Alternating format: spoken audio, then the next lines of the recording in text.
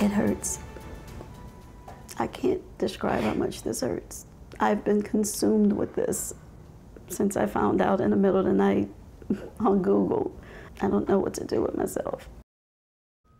A family moved to tears after learning through an internet search that the man sentenced to prison for killing their loved one is now free.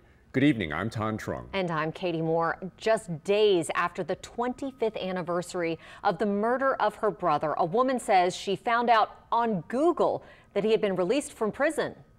And as painful as his release is, she's also upset that she and the rest of the family were never notified. Chris Jackman speaks with the family and gets answers from officials.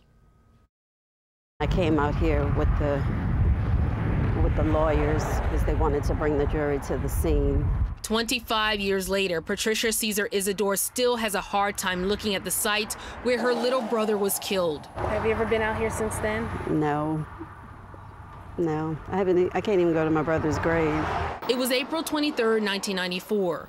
Patricia's brother, Mitchell Cesar, was shot more than 5 times, a young man cherished by his entire family. His niece, Monique, was only 5 years old, but has many memories of her uncle.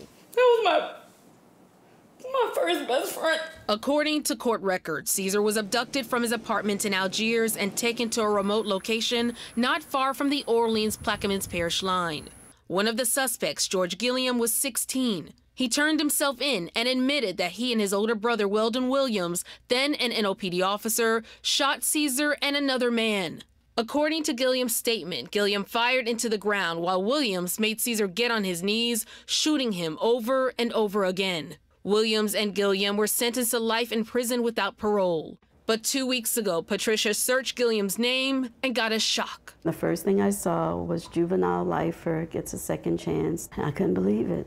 I could not believe it. Eyewitness News reached out to the Board of Pardons. While interviewing Patricia, Executive Director Francis Abbott called us back. But we did send out a letter to the last known address of Mr. Cesar. Abbott told us that Gilliam was affected by Act 277, a piece of legislation dealing with juvenile lifers.